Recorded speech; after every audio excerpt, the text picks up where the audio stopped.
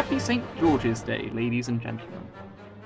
Last year, I didn't have enough time to make a proper video for St. George's Day, but I did say I would make a proper video this year.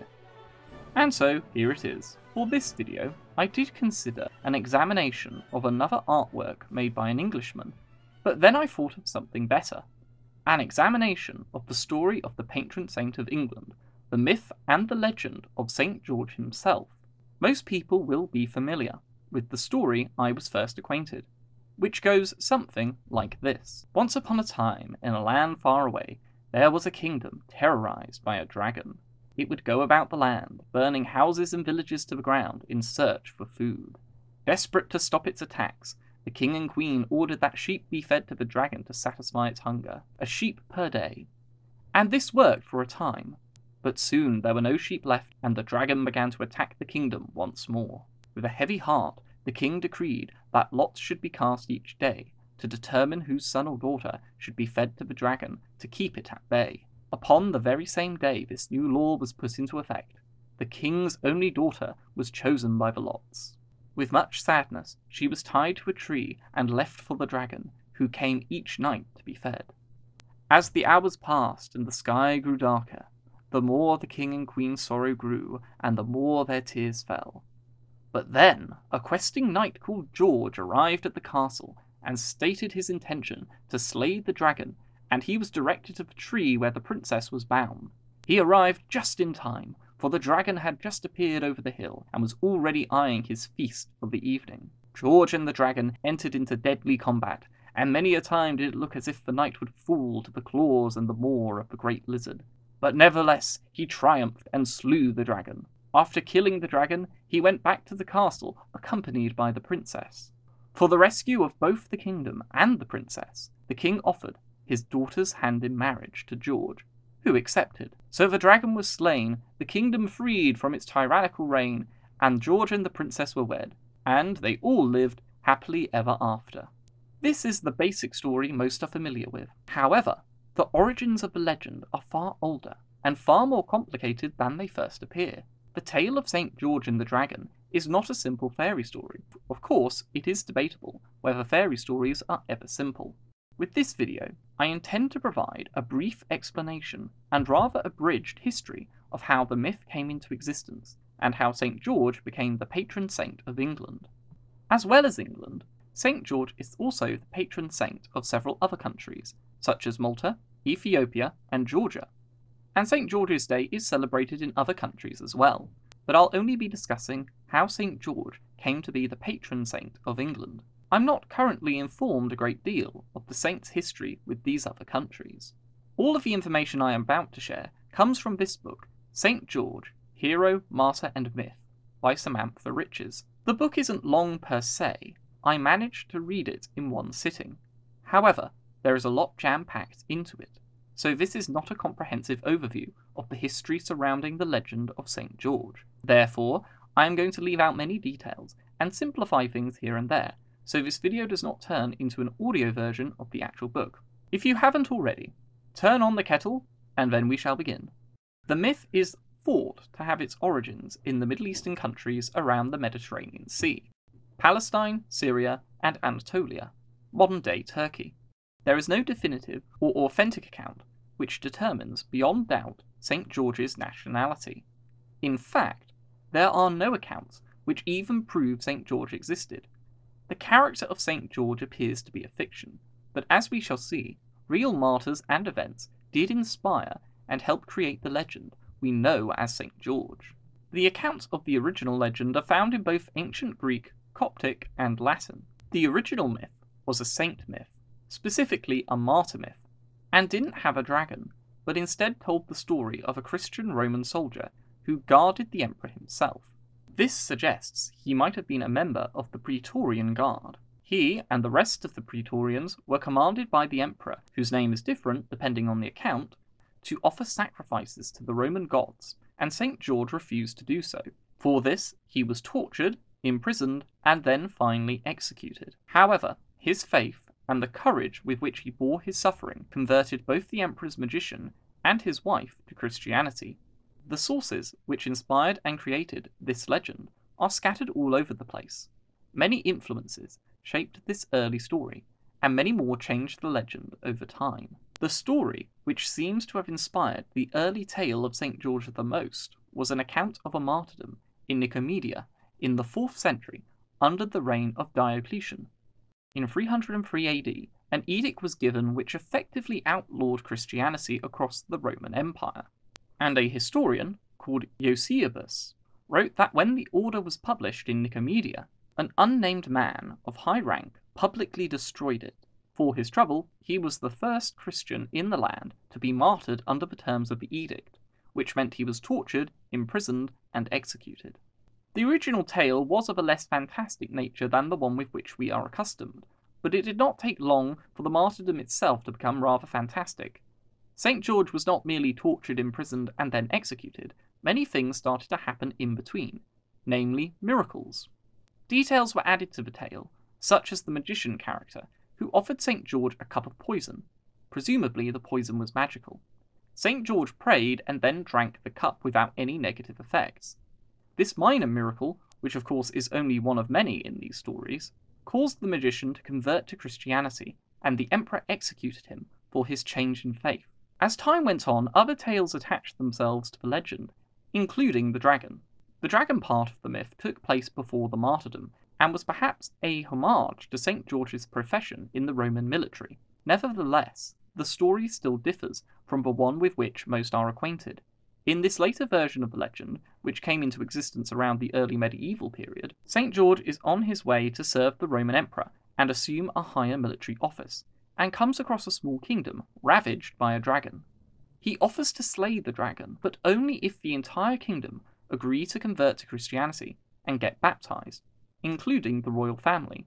The kingdom agrees. St. George slays the dragon, and then baptizes the entire kingdom, and oversees the construction of a cathedral before embarking once more on his journey.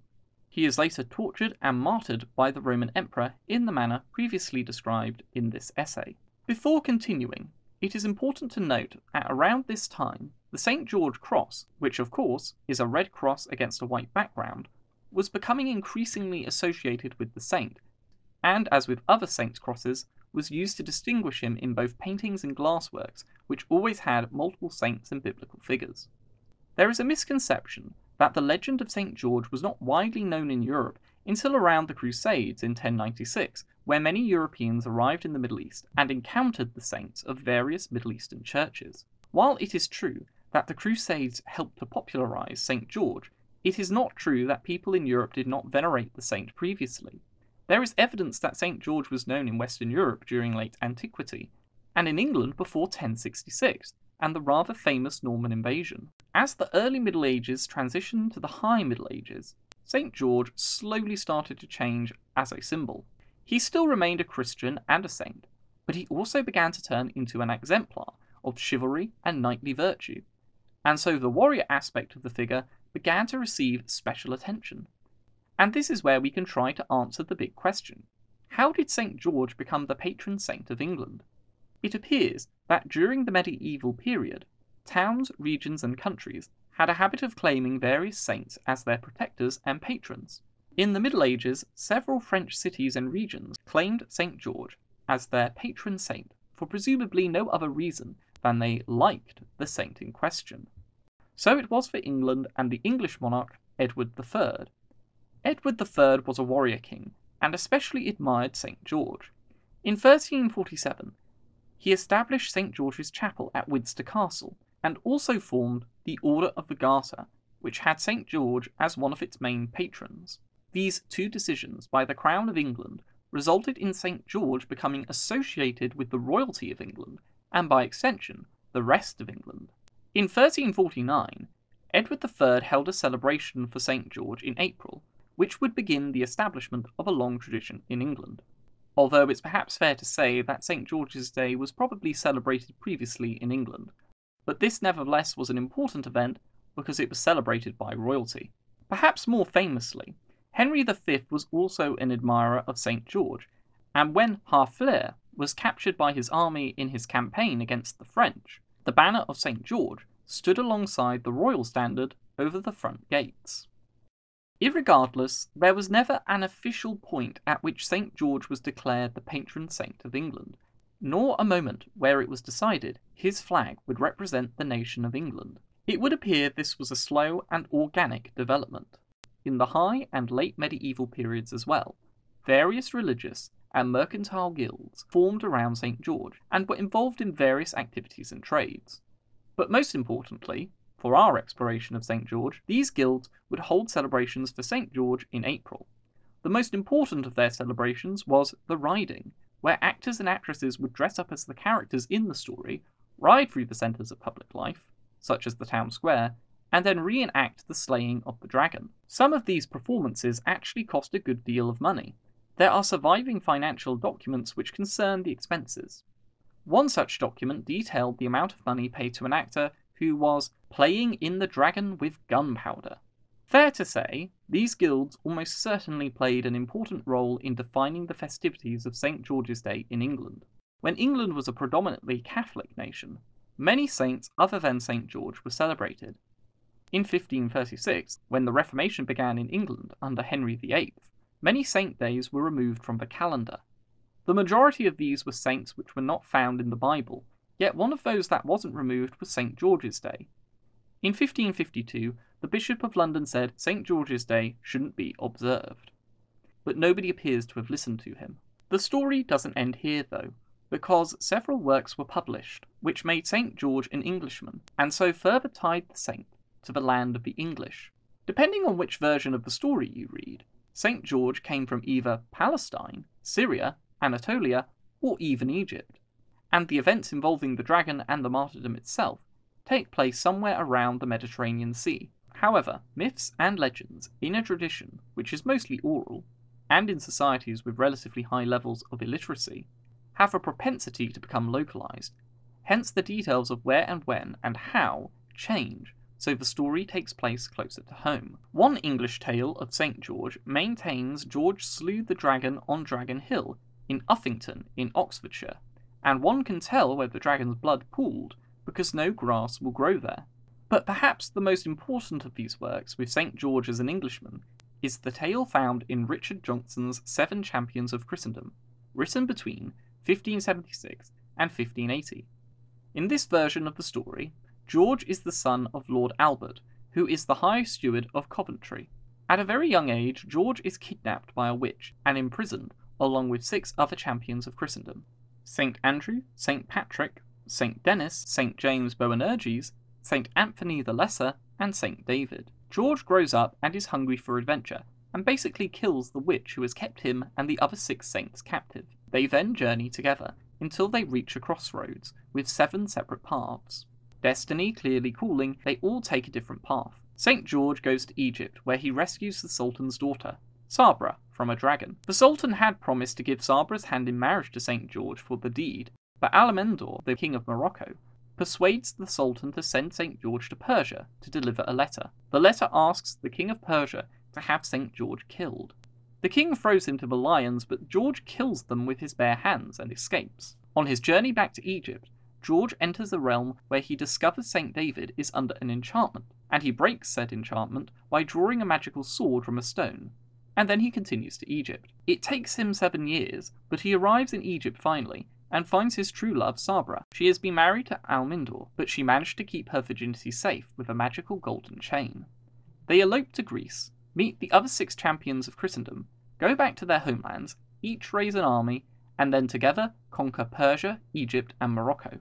St. George rules over these lands for a while, but he chooses regents to rule in his place, and returns to his wife in Coventry. They have a long and happy marriage, and have 3 sons, including one Guy of Warwick. Then, Sabra dies in a horse-riding accident, and George goes on a pilgrimage to Jerusalem. He returns to England and then fights a second dragon. He and the dragon both die in the fight, echoing the tale of Beowulf. One can see the many influences at work in this version of the story, not least, perhaps, the chivalric tales of King Arthur. Apparently, Seven Champions of Christendom was very popular at the time of its release, and indeed we can see its influence on the simple story of St. George, which most English children are acquainted with. It has the main elements: an English king who slays a dragon and marries a beautiful princess, and more or less lives happily ever after, with little overt reference to Christianity. The Seven Champions of Christendom is also missing elements of the original martyr myth. St. George is a champion of Christendom, and still dies heroically, but it is difficult to argue that he is martyred in this myth. It can be argued that the common conception or understanding of George and the Dragon in England today is a purely secular one. The martyrdom is rarely focused on, and all performances held on St. George's Day in England are about the dragon slaying, and don't normally mention the part at the end where George baptizes the kingdom and converts them to Christianity. One could argue that Christianity has for the most part been stripped from the legend in England. This seems for the most part to be undeniable, and yet there are two things which haven't gone and can be considered Christian. First, it isn't called George's Day, it is called St. George's Day, and the recognition that he was a saint is a recognition that he was a Christian. Second, the symbolism. The book I have been using to inform my essay doesn't mention this explicitly, but this is something I have read elsewhere, although I cannot remember where exactly. Many church windows tell the tale of St. George, and many wall paintings, stone and wooden carvings also tell the story in multiple churches across Europe. Iconography and symbolism have deep roots in church history, and it has been argued that the tale of St. George tells a metaphorical story as well as the account of a supposedly real saint. In one metaphorical understanding, the dragon represents the devil, St. George, Christ Jesus, and the trapped princess, the church, who is the bride of Christ, or mankind in general. In this allegorical interpretation, Christ is the one who defeats the devil, saves his church and his followers from sin and eternal imprisonment. It has also been suggested that the dragon represents the devil, but St. George is representing himself, and the princess is supposed to be Diocletian's wife. In the original martyr tale, St. George's courage and death convince both Diocletian's wife and his court magician to convert to Christianity, and are thus saved from eternal damnation. If this is the case, then this is just a fantastic, metaphorical, and epic way of telling the story of St. George's martyrdom, and the subsequent salvation of Diocletian's wife and court magician. Or it could be both of these things. Nevertheless, it is easy to see how Christian ideas influenced the depictions of the St. George story, and I would posit the possibility that the story is essentially Christian in its underlying form and in its representation. But let us return from the realm of musing and speculation to the real world. St. George and his flag have become symbols for England and her people. St. George is a source of pride and a figure who inspires courage and virtue, and I think this is why he has such great appeal to the English. Much can be said for the forces of deconstruction wrought upon English culture and identity by those who hate the indigenous English. And perhaps the vilest thing these subverters have done, alongside attacking the Englishman's heritage and birthright to his country, is claim that there really is no English or British culture, or that there is no English spirit or zeitgeist, that there is no English character. Some even claim there is no such thing as an indigenous or native Englishman, and that anyone can be English. I do not agree with them. As far as my limited senses can tell, and as far as my limited vocabulary can explain, there is a distinct character to the English people. They possess a disposition towards fairness, good and honest work, to sport, fair play, good manners, and solid friendships. They have a clear love of the simpler things, and there is a modest, understated, and restrained manner with which the Englishman holds himself, which I do not see so strongly in many people from different nations. This national character is not only evident when you see groups of Englishmen socialising together, but I think it is visible in both the history and the art of this incredible ethnic group. The English people, much belittled, spat on, and denigrated by both elites in the government, the media, the universities, and by some of the non-English who live in England, still remain some of the noblest people on planet Earth. I think the English people are too reserved and humble to acknowledge the great things they have achieved, and the beautiful things which make them what they are. But it might do some good if Englishmen were less humble on St. George's Day, and it might do some good as well if they were to take a step back and reflect upon the beauty of their land, heritage, culture, and nation. Thank you all for watching. I wish you all a happy St. George's Day.